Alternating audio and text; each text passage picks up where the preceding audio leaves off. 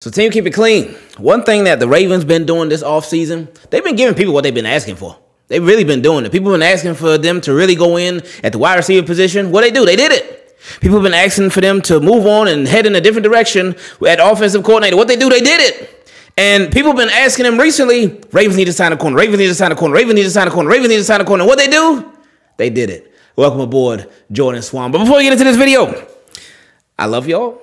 I hope y'all doing very, very good. Make sure you subscribe to the channel, though. Subscribe so you don't miss nothing next week. Especially, turn notifications on just in general. But next week, if you are in the Baltimore area, make sure the notifications turned on and you pay close attention to the channel. But anyway, we'll talk about that later. Now, back to the message at hand. Jordan Swann. I tried to look up something on Jordan Swann. I couldn't find any game film or anything. I couldn't even find highlights or anything like that. But just reading, it says Jordan Swann is an undrafted free agent. He went to James Madison University. And while he was there, so he had 24 tackles, 2 interceptions, 2 sacks, and 1 forced fumble last season in 11 games. So the Ravens really must have liked what they saw from him. Maybe he recently had a trial with the Baltimore Ravens, and they really liked him. So they brought him on. They're like, hey, we can never have enough corners. Usually we see at different positions, usually at linebacker. Linebacker, it happens. Sometimes on the defensive line, it happens as well. The undrafted guys that'll end up making a team. But could it happen at the cornerback position? Ooh, that would be tough. That'd be real tough. But anyway, some of the cornerbacks that the Ravens have right now, in Pro Football Talks, Mike Florio, he listed them.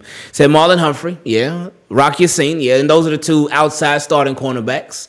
Brandon Stevens, even though John Harbaugh earlier said that he's going to be focusing a lot more at safety this year.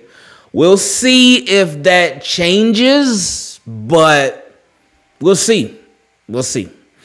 Jalen Armour-Davis, Kevon Seymour, Trayvon Mullen, Lamar Jackson's cousin. That's one that oftentimes I forget about a lot, that he's on the team. But he's somebody that's looking to make a name for himself. And this really could be that opportunity, especially if he be like, hey, Lamar, tell them boys about me, man.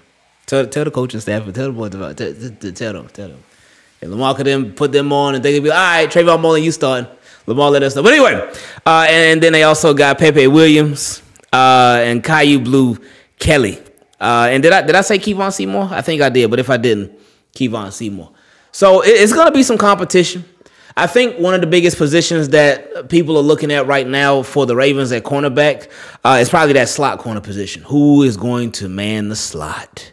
They did a little bit of mixing and matching there last year. Then Kyle Hamilton, he was there a lot last year. Of course, you can move Marlon Humphrey in and out. There's some people that prefer Marlon Humphrey as an outside corner. There's a lot of fans that I've seen in the comment section. They prefer Marlon Humphrey as an inside corner, as a slot corner. So you got options. Now, when I was talking with my guy KO yesterday, Kevin Ostreicher from Locked On Raven, he made a really, really good point that I really hadn't thought about, because we were talking about the possibility of the Ravens bringing back Marcus Peters, and I asked him, like where would he fit? Where would you put him at? And he talked about how the Ravens before, they've done it where they've had a rotation at the cornerback position. And I was like, oh, you're right. You're right, because they've done it with like Marcus Peters and Marlon Humphrey and Jimmy Smith, with Brandon Carr and Marlon Humphrey and Jimmy Smith. And there have been other cornerback trios and whatnot, outside cornerback trios too, that they've done that with.